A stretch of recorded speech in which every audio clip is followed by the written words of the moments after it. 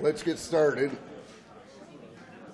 And welcome to today's technical sessions on earthquake early warning.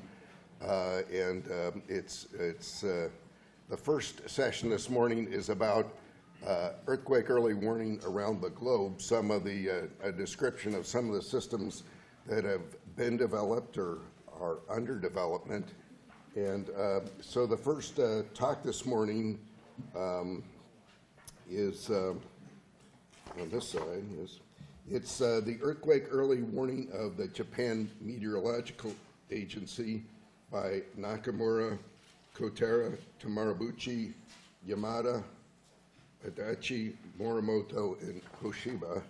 And we're all very excited to see the progress that's been happening in Japan.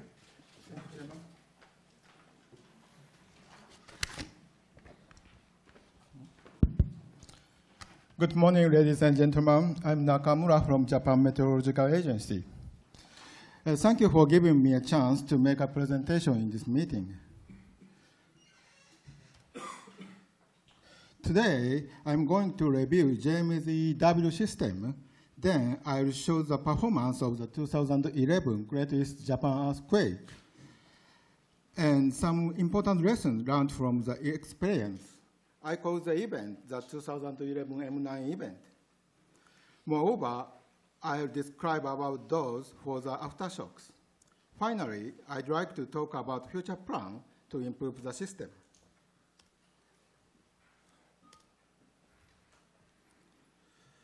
JMA began to operate the EW nationwide in October 2007. It was 7 years ago. We predict seismic intensities and arrival times of S waves after determining the hypocenter parameters. Then, we estimate magnitude by maximum displacement amplitude of ongoing waveforms. The growth of the rupture is monitored using the amplitude in real-time manner. Main part of the EW uses only 220 JMA seismometers. Anyway, hypocenter determination is at the important position. This shows JMA seismic intensity scale, which has 10 degrees from 0 to 7. The intensities 5 and 6 are divided into lower and upper part. Moreover, we use the instrumental seismic intensity by acceleration seismograms. That means our method is automatic one, and our seismic intensity is not measured by feeling of human or structural damage. We calculate the seismic intensity using 60-second waveforms and forward and inverse Fourier transforms. We use about 4,300 seismic intensity meters. This roughly compares between JMA scale and USGS modified Mercalli scale, usual modified Mercalli scale, and MSK scale. There are two types of JMA-EW. First one is forecast for the registered users, and the other one is warning for the general public. We issued forecasts in case where the estimated maximum seismic intensity exceeds 2, or estimated magnitude is larger than 3.5. In the case where the estimated maximum seismic intensity is larger than 4, we provide the warning to the area where estimated seismic intensity is 4 or larger, and broadcast it through TV, radio, and messaging system using cell phone to the general public.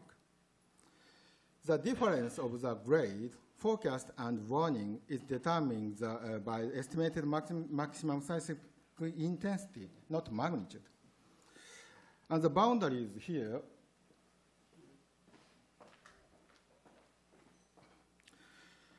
The boundary is here, and between intensity 4 and 5 lower. The forecast is updated whenever it is necessary, but we provide the updated warning only when the estimated seismic intensity became larger than 4 from less than 4 in one or more areas, and limit it within 60 seconds from the first detection.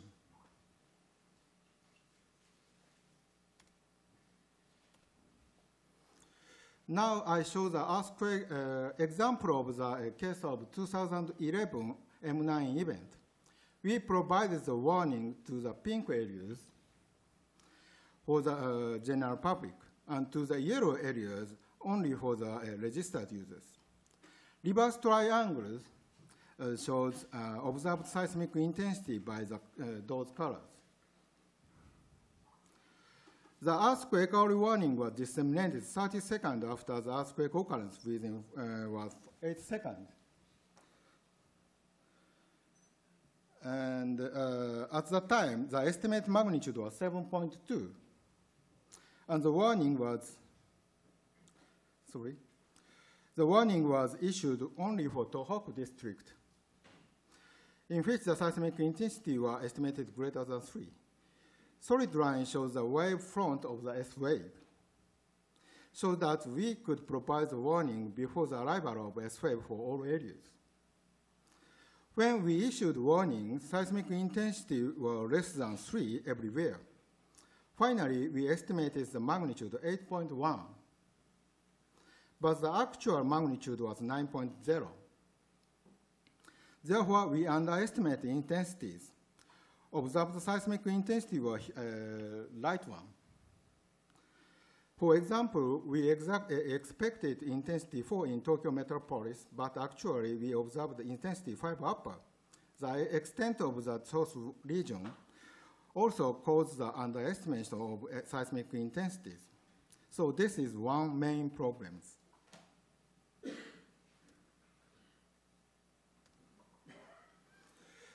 The EW also has some problems after the Tohoku earthquake. Large number of aftershocks occurred after the 2011 M9 event. The red one is for the Tohoku earthquake. The blue one for the Sumatra earthquake, and the green one for Maui earthquake, Chile.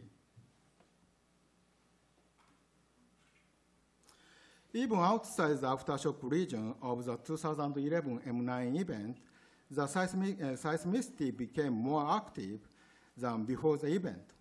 I define the region A. Red circle shows quakes after the 2011 M9 event. And those are 1 year span and 1 month span. Therefore, earthquakes sometimes occurred simultaneously over the wide region.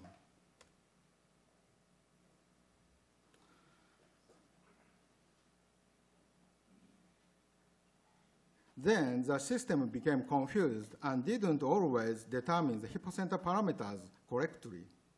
In 51 days after the main shock, 71 EWs were issued to the public, but in 21 cases, actual observed intensity didn't exceed 2 at any stations.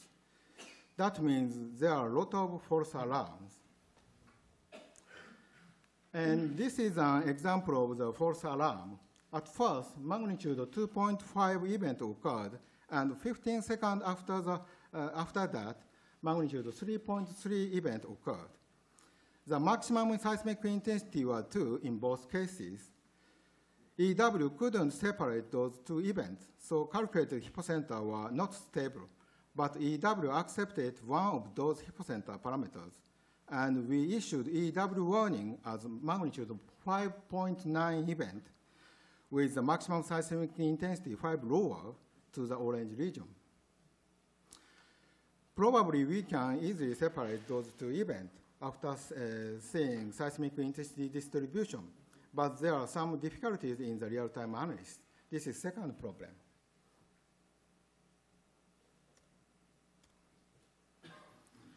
We mainly had two issues from the 2011 M9 event and the aftershocks. First one was that we had to overcome the underestimate of seismic intensities caused by the underestimation of magnitude and the extent of the source region in the case of large quakes.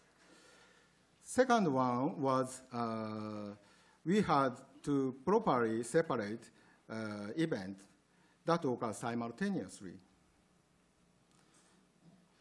To overcome those problems, we are developing new method. First one is IPF method. which is named for integrated particle filter method. That means integrated hypocenter determination method using the particle filter. The method improves the conventional method based on hypocenter parameter. Second one is Plum method, which is named for propagation of local undamped motion method. That is simplified version of Hoshiba-san. Using the observed real-time seismic intensities. Again, we usually calculate the seismic intensity using 60-second waveforms and forward and inverse Fourier transforms. Kunugi-san in NIED developed the method to calculate the intensity every second in real-time manner using an approximate filter in time domain of a recurrence formula. Moreover, we had a plan to combine improved conventional method, including IPF method and Plum method. We call it hybrid method.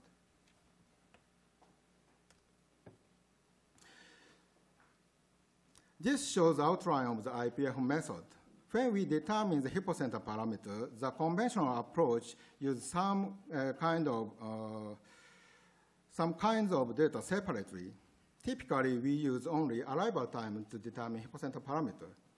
However, the IPF method uses some kind of data that arrival time amplitude integrally. It is the same in the case of grouping data. Moreover, the IPF method uses a particle filter to make a grid search efficiently. Furthermore, we confirmed that the IPF method could avoid 21 false alarms from March to April 2011.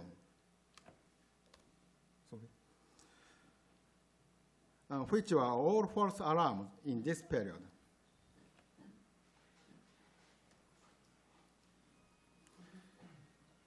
This shows the likelihood function, which is a core part of the particle filter. The likelihood function integrates those elements. We express the weight of each element by the standard deviation. We determine the function types and the parameters by the trial and error.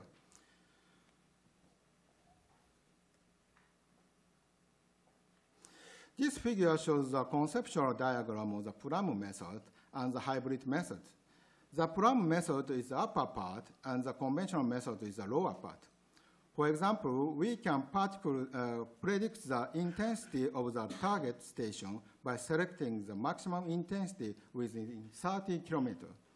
The 30 kilometers means that the strong intensity will propagate to all directions, and 10-second lead time in the case of S-wave.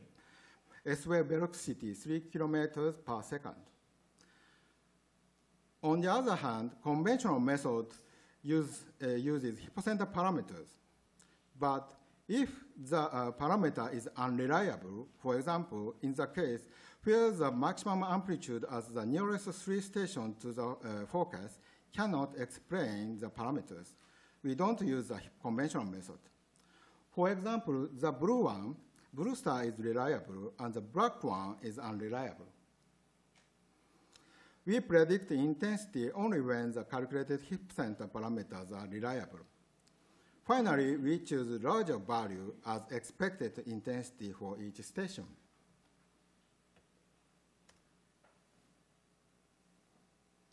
Both methods has pros and cons.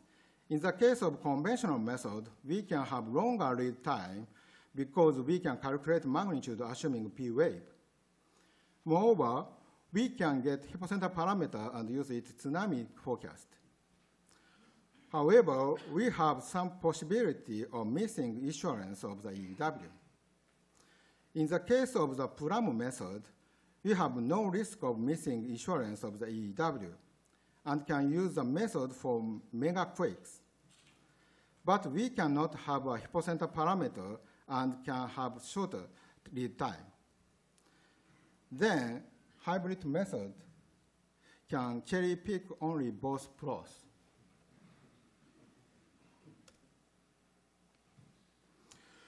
We shouldn't serially consider the case where we can't determine the hypocenter. We can accept the case where the auto-processing cannot determine the accurate hypocenter.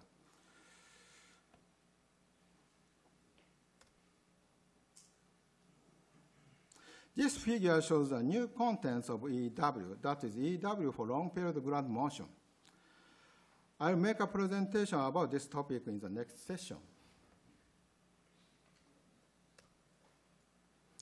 And it is summary. I show the performance of and important lessons of the 2011 M9 event and the aftershocks. Moreover, I talk future plan to improve the system. That's all. Thank you for your attention.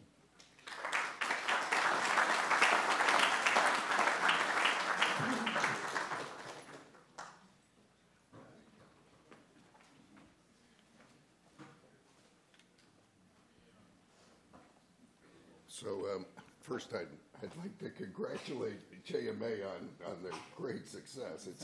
It's a great inspiration to the rest of us. We have time for a question or two about the JMA system. Anyone have? Could you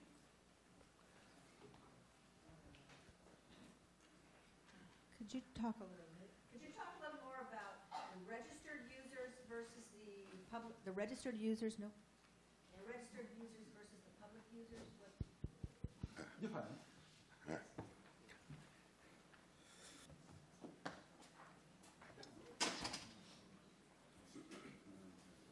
We have two types of JMEW, forecast and warning. The difference is when we estimate the seismic intensity larger than 5 lower, maximum seismic intensity is 5 lower, we issued warning.